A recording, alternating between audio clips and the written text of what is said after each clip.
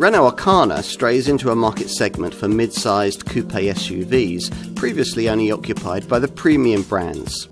To compensate for the lack of a posh badge on the bonnet, you get plenty of pavement presence and a dose of Renault's latest hybrid technology, with both mild hybrid and full hybrid petrol power plants on offer. As for the inside, well, here's where the efforts made to imbue recent smaller models with extra cabin quality have paid off, enabling Renault to push up market using the same interior technology. The result is a surprisingly polished proposition. While it's built on the same platform as a Clio, Renault says that the Arkana offers a different kind of driving experience. It is different, but you'll have to accept some compromises. The crossover vibe, that means a slightly higher ride height and also a little more cornering body movement than a regular hatch would have. And at least on the 18-inch wheels of our test car here, the ride is firm. The Arkana certainly can't smooth out the bumps like a softer riding SUV or a more typical Renault model could. Combined with steering, which is precise but a bit detached, this isn't a car to hustle along. It's at its best being driven smoothly when it becomes a comfortable cruiser.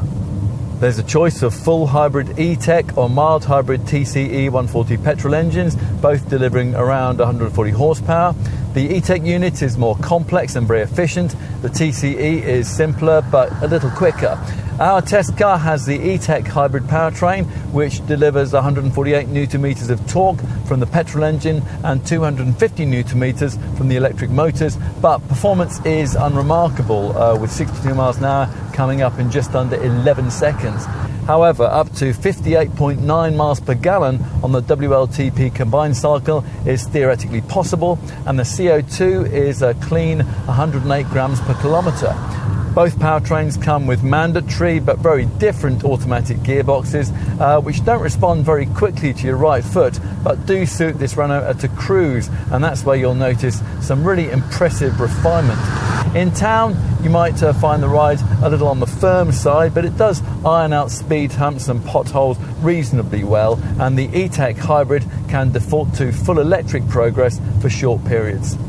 The Arkana may be a clean sheet design, but there's something very familiar about it when you're viewing it front on. The days when Renault was famed for unpredictable styling have, it seems, long gone, and so the Arkana features a bluff and wide version of the familiar Renault family face. There's certainly an awful lot going on here. There are strakes across the roof, there are twin contours on both sides of the bonnet, and further down there's a trim-specific lower skid plate, which is finished in gunmetal on this top RS line model, in grey on the S Edition version, and in dark grey on the base Iconic variants.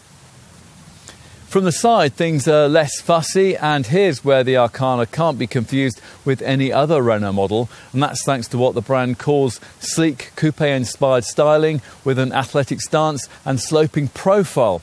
At the rear there are family cues which work very well, wide tail lights narrowing into a shallow red lighting strip with the Renault badge at its centre and the model name below. Okay, now, so let's step through that long front door to see if the Arkana's interior is as distinctive as the outside. Get yourself comfortable, and it's all very new era Renault with a dash of extra sporting embellishment if you've stretched up to this top RS line variant. It's certainly enough to make some rivals really seem a little dull, or at least it is, provided you've avoided base trim and you've therefore got your cabin all specced out with these ambient lighting strips here. There's a larger centre portrait style screen, and this plush faux leather and fabric or suede style upholstery. Overall, this car feels like it's from a slightly larger segment than most of the compact SUVs you'll find, at least in terms of leg space, if not in terms of shoulder room. Visibility is very good all round, and that's thanks to a reasonably deep window line and a slightly higher than expected driving position. Plus, there's also plenty of cabin stowage space. As for the media tech, well, we like this portrait EasyLink central infotainment screen, which is 7 inches with base Iconic spec, but as here, 9.3 inches in size further up the range. What you view through the grippy 3-spoke steering wheel here. That depends on the powertrain that you've chosen. TCE mild hybrid variants get a 4.2-inch screen, which is flanked by physical gauges, but E-Tech hybrid models, like the one we're driving here, get this 7-inch customizable display that stretches across the entire binnacle with virtual dials and more engaging graphics. Let's head to the back of the cabin now, where the Arkana's length should deliver some extra comfort for rear seat passengers. And that is pretty much what you get. There isn't a great deal of room to stretch out, but it is better than the rather cramped conditions which are served up by obvious rivals.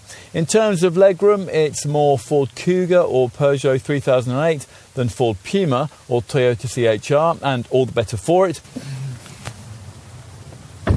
Let's finish with a look out back. The conventionally opening tailgate does without any standard or optional electrical embellishment, and it opens to reveal a lengthy load space which you have to access over quite a high lip.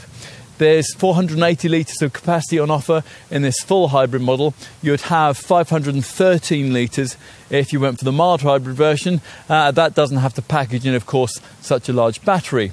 Obviously, the lower roofline of the Arkana restricts capacity compared with a boxier SUV in this class, but what's available here should be more than sufficient for most owners who will be pleasantly surprised by the practicality on offer from this sporty-looking car. How you view the Renault Arkana will depend largely on your priorities. If performance and driving involvement are at or near the top of your list, you might find yourself a bit underwhelmed by its limited dynamic abilities, especially in light of the sporty styling. If, though, you're merely looking for a distinctive and reasonably practical compact SUV, which is a bit larger than the class norm and provides plenty of equipment for the money, then there's plenty to like. Now yes, to some extent this Renault falls between two segments, those of compact and mid-sized coupe SUVs, but it's more distinctive than the closest rivals you could pitch against it, models like the Toyota CHR and the Volkswagen Taygo. Yet it costs no more, and it easily beats both for practicality, style and substance. Well, if you like the way the Arkana looks, you may well think that's delivered here.